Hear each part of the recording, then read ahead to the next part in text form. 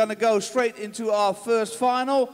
Your referee for this first match is Mr. Marco Meijer from the Netherlands.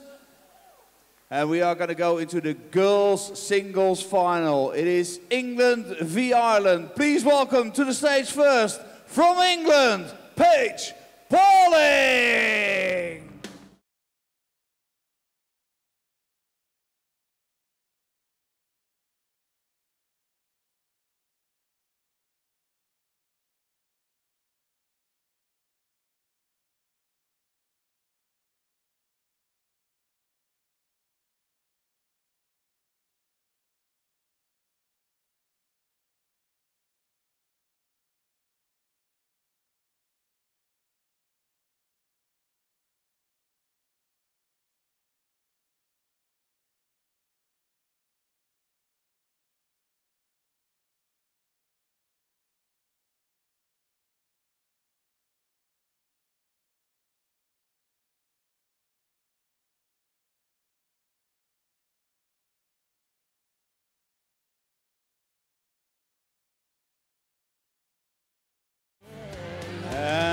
Paige's opponent is from the Republic of Ireland. Please welcome Rebecca Allen.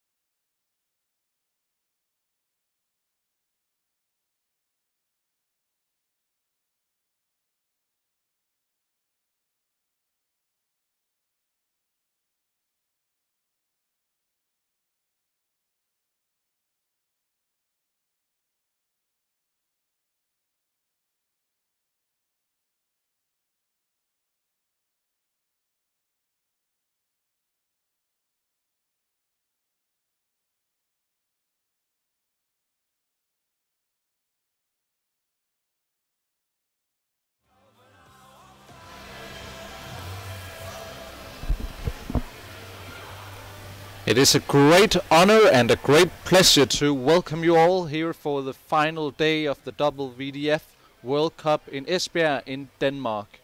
Today we will have the last final matches and the last semi-final matches for both the youth and the senior tournaments.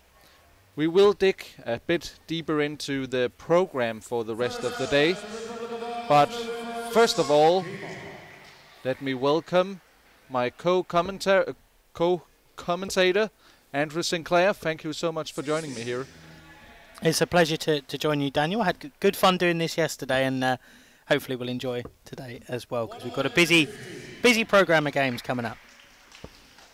Very much so, and I believe if you are a big darts fan, especially of the WDF circuit, you will know that Andrew is one of the, well, he's an encyclopedia of knowledge, so it's great to have you by my side. Right now we're watching the girls' final between England's Paige Pauling and from Ireland Rebecca Allen. And both players are now 9 darts into the game, but Andrew, can we expect from this match? Who do we think is the favourite beforehand? Well, I think Paige would start as the favourite. She won the girls' pairs yesterday. She also won the mixed pairs alongside Thomas Banks. But she's been one of the strongest players on the youth circuit for the last few years on the WDF Tour. She's won 11 girls' titles on the WDF Tour now. She won the Girls' World Masters last year. And in this tournament, before the final, she's only dropped 2 legs in 6 games. So she's just been dominant. Rebecca, on the other hand, she's had a few tighter games. She lost in the group stage to Lida Lanko from Finland. But she's had a couple of last leg deciders. So she showed that grit when she's been pushed and she's played well. Paige hasn't had that yet, but maybe this game will be different. I think this will probably be quite close because they're similar in ability, but they're both also irritatingly young. Paige is 15, Rebecca's 14, which makes me feel a bit, you know, they're both better than me by quite a long margin.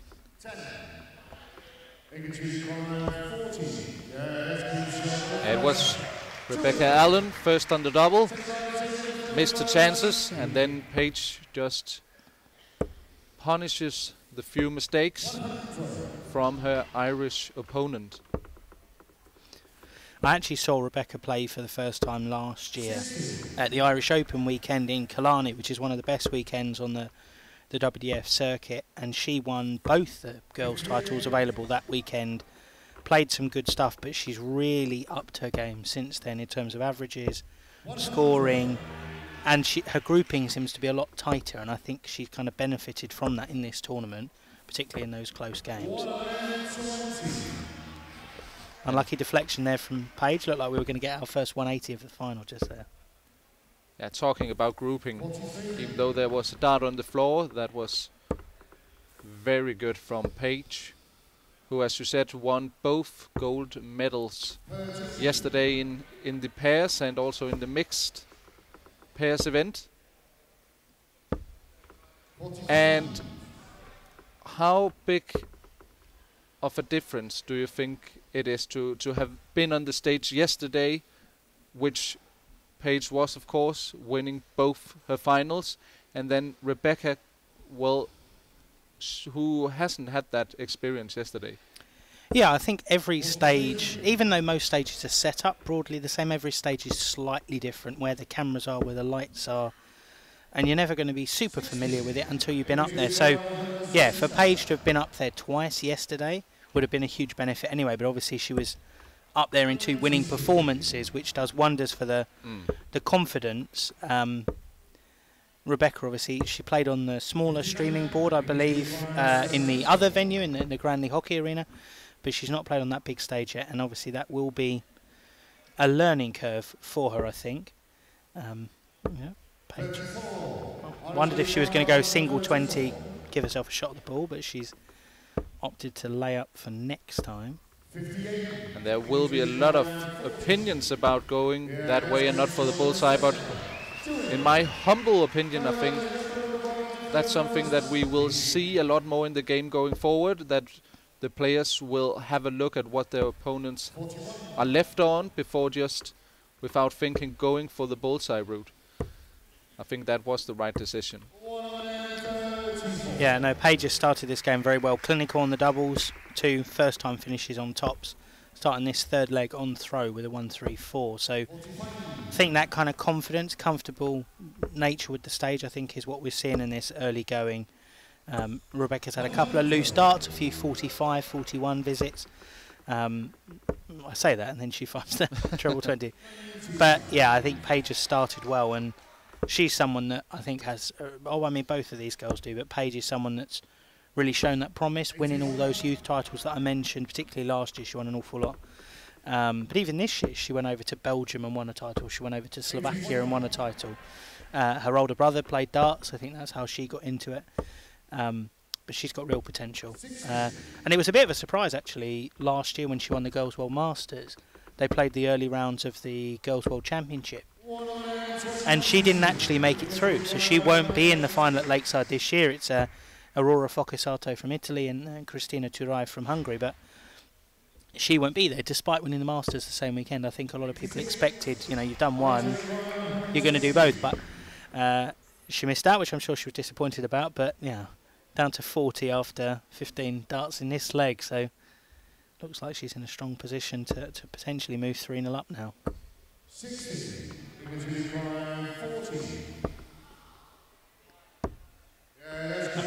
She has been extremely clinical on the doubles so far. Just gets on with the game. Very impressive.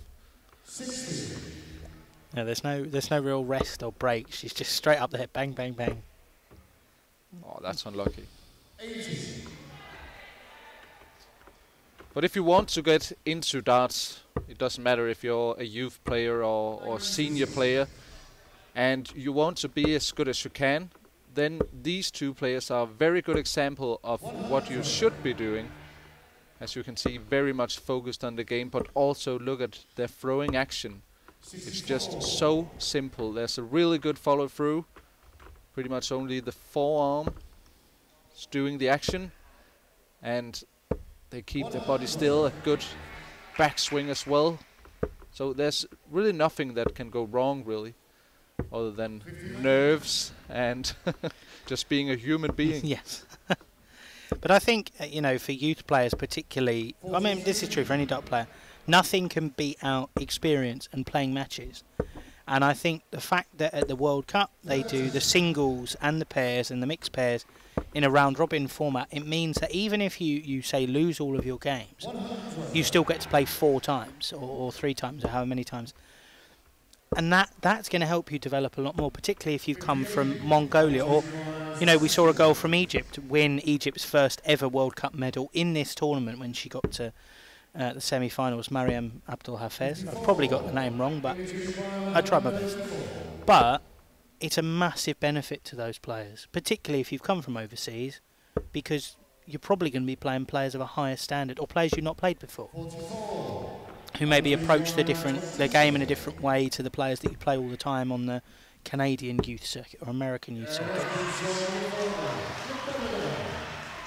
Rebecca Allen on the board now, 20 dart leg, breaks back, so she's put herself in a good position. You see the Irish team there watching on.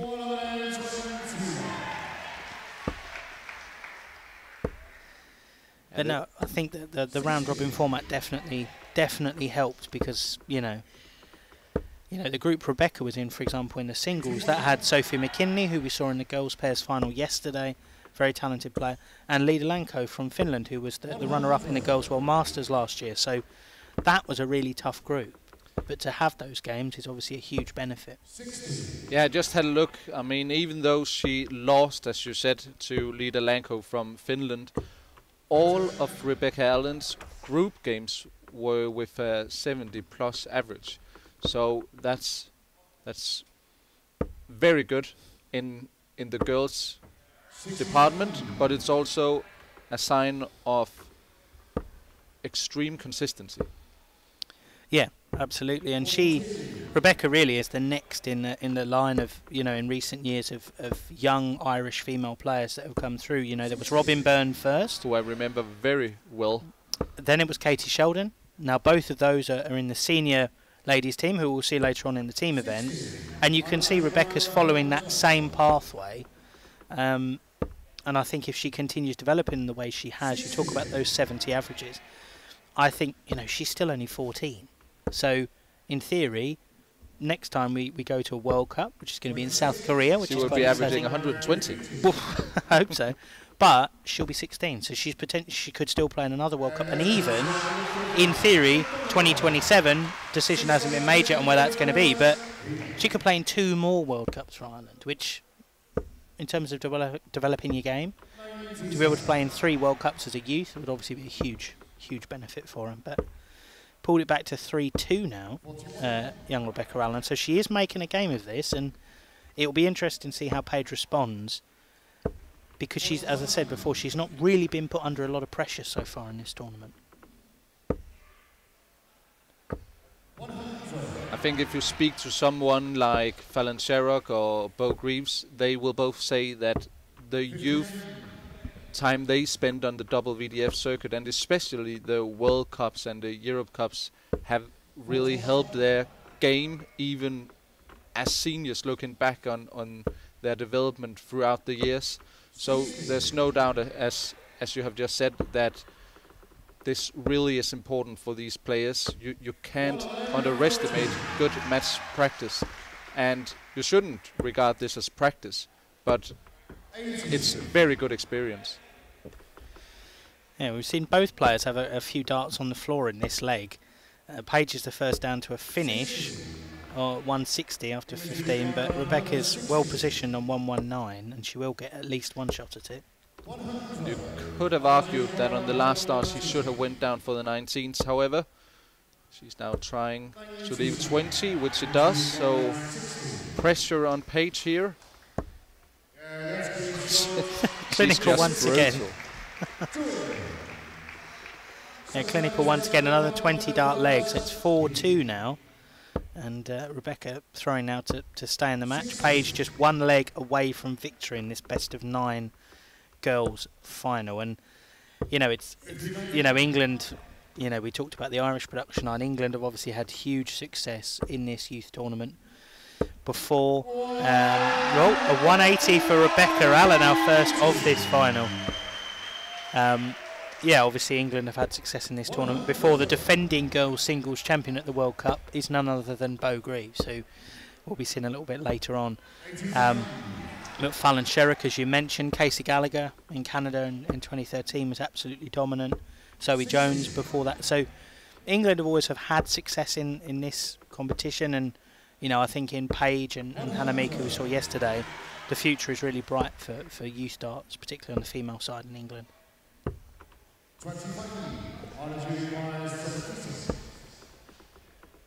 This leg is looking very bright for Rebecca.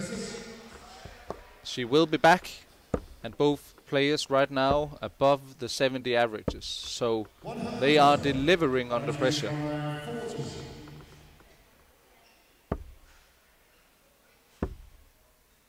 Oh, loose one there. That's pretty much the worst thing that could have happened for Rebecca.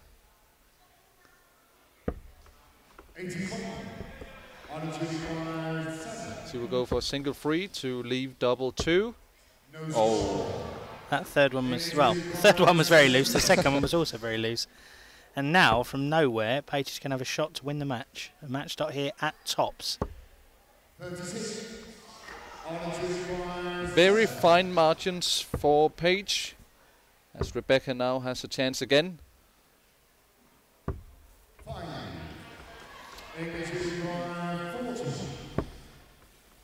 And you expect this one to go in, which it doesn't. And that was a loose miss as well, so the pressure's starting to kick in for both girls now. And yeah, Rebecca comes inside on the double one, so Paige comes back for 5 for the title.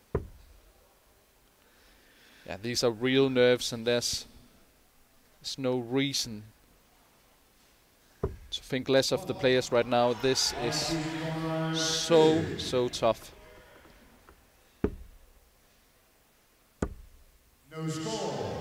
She did the right thing though, throwing the first one above the double. And that's it. Paige Pauling is your 2023 WDF World Cup Girls Singles Champion.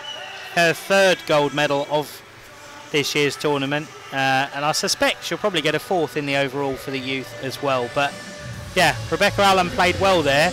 The last leg's going to hurt the averages of both players, but Rebecca started that last leg wonderfully, and then it was that loose start on double 10 that went into the 6. It just completely hurt her rhythm, and you know, eventually her and Paige, you know, ended on that double 1. But a good win for Paige, but a good performance for both girls, and a good advert for youth darts, I think. And also a very good start to the last final matches of this World Cup. We will be back in just a few moments with the boys' final. So congratulations to Paige and to the England team after a well-deserved victory and a very good final. So hang on, and we will be back in just a few moments' time.